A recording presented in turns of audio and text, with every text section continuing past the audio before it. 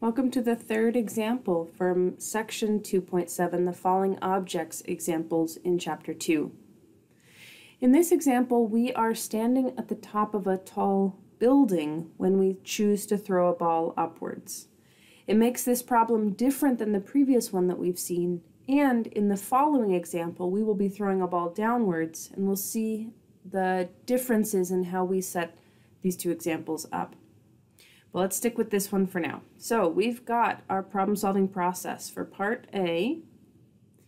The very first thing we do is we draw a picture. So here is our building. We are here at the top, and the ball is here at the top. I'm always going to draw baseballs. And we throw it upwards. The initial velocity that we give it is upwards. Gravity is always working against us, though, and this height of the building that we're told is 25 meters. All right, so step 2 is when we really kind of label and list all of the given information so that it's easier for us to pay attention to. The initial velocity is upwards, which means positive, 20 meters per second.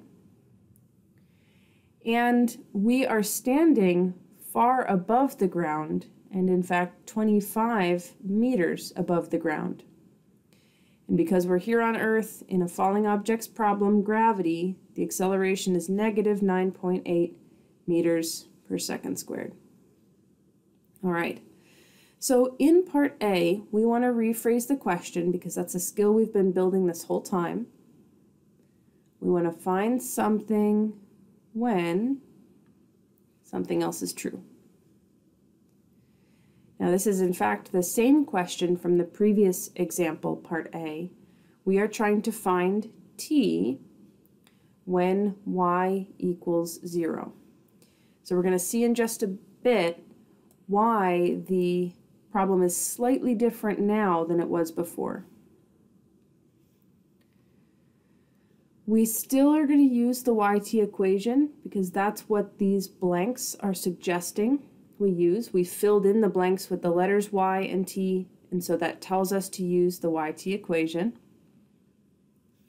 So step 4 is always to write down the equation before we plug in numbers. All right, so we write it all out. And then step 5 is when we start to plug in numbers. All right. So the final y is 0 because that's where the ground is. The initial y is 25 because that's where we started. We threw it upwards, so this is a positive 20 that's attached to t. Now we have 1/2 times negative 9.8 times t squared. All right, now one thing I really want to point out to us is what we have on the screen or on your page so far. This is all of the physics. This is the new skills that we're building here. Figuring out how to analyze a situation in a way that allows us to use the tools that we have available to us to deal with that situation. Now, for the first time in this problem, we have to add an extra step of math that is essential to our problem solving in situations like these. In order to solve this problem, it is not solvable without the quadratic formula. We need to use the quadratic formula. The two answers we're going to get mathematically are messy enough that we would not be able to factor this. Now, if we look at this, we can rewrite this so it looks closer to the quadratic formula expectations. So first of all, the part that has t squared is negative 4.9 t squared. So I'm going to highlight that in, so it's this section here, okay, is just the first one that I've drawn here. I haven't changed anything except I've multiplied 1/2 times negative 9.8. Then I'll add 20t, because that's also on the problem. Right, I haven't done anything else though, I've just written it down in a slightly different order to where it was before. and then I'm going to add the 25 that's still there. And that equals 0, no matter if we write that equals 0 on the left or on the right. Okay, so plus 25 is here, the same as it was. Now the quadratic formula is AT squared plus BT plus C equals 0. That's the time when we will use the quadratic formula. That's when it becomes essential. Because the quadratic formula itself this is how we solve for t. T is equal to negative b plus or minus the square root of b squared minus 4ac, and then that entire thing is over 2a. So to be clear, these letters A, B, and C represent the constants. They aren't A for acceleration or anything else. They are just constants.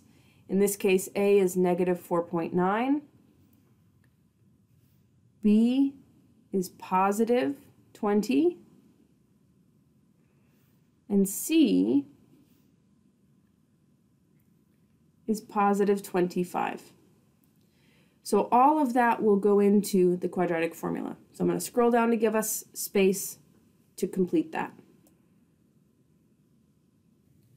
All right, so when we plug these in, we get that t is equal to negative 20 plus or minus the square root of 20 squared minus 4 times negative 4.9 times 25. All of that is under the square root. And then this entire thing is all over 2 times negative 4.9.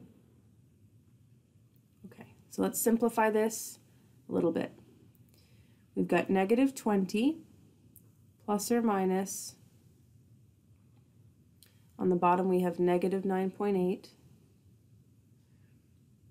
and then the square root and all of this I'm going to do in a single step on my calculator. And what I want you to do is just take as many steps as you need to and then just make sure that your result matches mine. So I'm taking the thing under the square root, getting all of that, and then taking the square root of that total.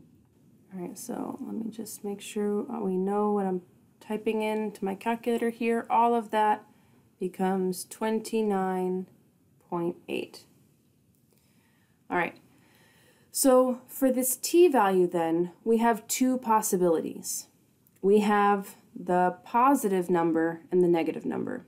If we choose to add, so we take negative 20 plus 29.8, that gives us positive 9.8, divided by negative 9.8, one of these options that math tells us is negative 1.0 seconds. That's the negative, that's adding it. If instead we take the negative, negative 20 minus 29.8, now we have negative 49.8 divided by negative 9.8 gives us a positive, t equals a positive 5.1 seconds, or 5.08. In physics, we do not have time travel. There will be lots and lots of situations when we use the quadratic formula where one is negative and one is positive. This is not always the case, but often it is. And we need to recognize what we're able to figure out from the situation that tells us what answer it is. And if one is negative and one is positive, then it's an easy answer. It's the one that is positive. So we need the positive time, and step 6 of does it make sense? First of all, our does it make sense is we need to have positive time. There's no time travel. And 5 seconds seems pretty reasonable because we are on the top of a building and we threw the ball upwards and it's got to come all the way down to the bottom of the building. And so several seconds to go through all of that seems reasonable, especially compared to our much faster throw in the previous problem that was also about 5 seconds. And we weren't even standing on top of a roof at that point. All right, so part A is finished. The trick, I suppose, the trick in part A is just the fact that we had to use the quadratic formula. We will get more comfortable with this as we go along, and I do want to point out that if on your calculator you have something that does the quadratic formula, oftentimes it's called quad form, something similar, that is allowable when you are submitting assignments where we need to see your work to give full credit.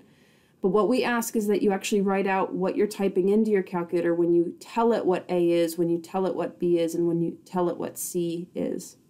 Because that's where the mistake often happens. That is a big physics mistake that just kind of gets swept under the rug if we never get to see where your pluses and minuses actually go for problems like these. All right, so let's move on to part B. For part B, the maximum height, this is a new phrase that we are seeing in this example problem for the first time, but it is definitely not the last time we will see it. So our problem-solving process, it is worth redrawing just to make sure we know what's going on. We're throwing the ball upwards, and so at some point it will reach a maximum height before it starts to come back down again. The information given to us in the problem, that initial velocity is positive 20 meters per second. The initial height is 25 meters above the ground. And acceleration is always working against us, negative 9.8 meters per second squared. All right, this is where we really need to recognize something important here. Maximum height is always rephrased in the same way. And if we don't understand why it's rephrased like this, then our minds won't remember it when we need it on a homework or quiz or test. We need to find the height, right? That part shouldn't be tricky. We're finding the height, but the reason why it's a maximum height is because momentarily we have stopped moving at that point. With vertical motion, it is the full velocity is 0. Eventually, this will be Vy equals 0 when we're talking about it in Chapter 2. But the maximum height is always rephrased like this. Because if the ball is still moving, if it's got a positive velocity, it will be moving higher than whatever height you've just tried to find. If it has a negative velocity, then it was higher previous to the height which you have just tried to find. So we're finding the brief moment in time where it stops moving. If you've got anything around you that you can throw upwards and then catch again, do that and look at what it does at the very top of its motion. It briefly stops moving so that it can change direction and come back down to your hand. All right, so as always, when we phrase these questions, we do so to tell ourselves what equation to use. So the Vy equation. If we skip these steps, then it really is easy for us to tell ourselves, I don't know what equation to use, if we haven't trained ourselves to go through this problem-solving technique. You never want to make your life harder than it has to. Going through this setup is not wasted time. It means you won't get stuck just staring at your page, not knowing what to do. It's always progress. Okay, so the Vy equation we can write down. So we'll write it out, and then only after we've already written it out will we plug in numbers. So that final velocity is 0, by definition of what we mean by peak height or maximum height. The initial velocity was 20, that gets squared. 2 times negative 9.8 times y minus our initial starting point of 25. All right, so let's simplify this a bit. We have 400, and we have this 2 times negative 9.8 times y, so that's minus 19.6y. And then, basically, we're having to distribute all this. We also need to have 2 times negative 9.8 times negative 25, and that's going to end up being positive 490. Okay, I'm going to add 19.6y to both sides. So we have 19.6y equals 890. If we divide 19.6 now to get y all by itself, then we have that y is equal to 890 divided by 19.6, which is equal to 45.4 meters. Now, this is a really good chance to see if this makes sense. There is a really clear check that we should do for ourselves on whether that answer makes sense to us. What do we know has to be true about this number value? Besides it being a positive or negative number, it's a positive number. But what else do we know has to be true about the number itself? Pause the video and think through it if you're not immediately thinking of something off the top of your head. Looking back at the picture will help. Okay. Hopefully we said to ourselves that that maximum height has to be bigger than our starting point. It has to be bigger than 25 meters because we started at the top of a building and threw it upwards. It's going to go further above the ground than where we started. Often I will see people go through this in their heads, and then if their number was smaller for some reason, usually a math error, they'll just add 25 to it and hope that it fixes the problem. That's basically sweeping the issue under the rug. Those checks are telling us something is wrong in the problem and we want to find them. We don't want to ignore those issues and just hope they go away. So this is the first time we've seen maximum height. Make sure that you have a sense of why we had to rephrase the question the way that we did. That's always going to be the way that the maximum height question gets rephrased.